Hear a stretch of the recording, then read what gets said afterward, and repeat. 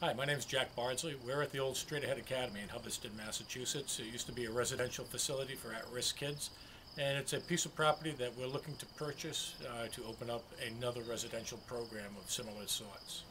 The property is surrounded by a three-quarter mile lake. As you can see, it's a wilderness area. It's a beautiful area. It provides a wonderful opportunity for inner city youth to reconnect with themselves, with nature, and extract themselves from the negative environment that they're typically associated with.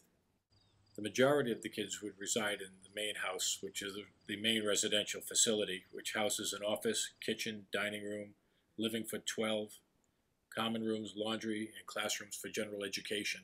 The bedrooms are spacious and comfortable, each with their own private bathrooms and walk-in closets, and they are ready for immediate use.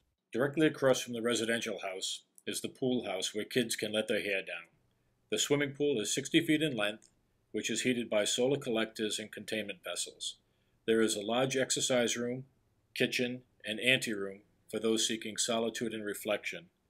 Additionally, there are two fully equipped apartments for staff residing on premises. Beyond the pool house are a number of buildings used for vocational programs. This particular building is the automotive facility where kids repaired vehicles, rebuilt engines, transmissions, and performed diagnostic procedures. We also use this site for detailing vehicles as part of our sustainable business programs. Adjacent to the automotive building is the Rockworks building, which we used as our carpentry facility. Our kids manufactured high-quality Adirondack outdoor furniture, sheds, gazebos, picnic tables, and associated gardening products. We sold these items at local fairs, farmers markets, and local businesses as part of our sustainable business programs. Scattered throughout the property are numerous buildings that can be used for additional staff housing, functions, vocational programs, or any worthwhile opportunities that may arise. The property also incorporates 4 RV sites providing water, electricity, and sewage drainage for volunteer organizations. These groups may reside for a number of months, offering their skills and services free of charge to the Academy.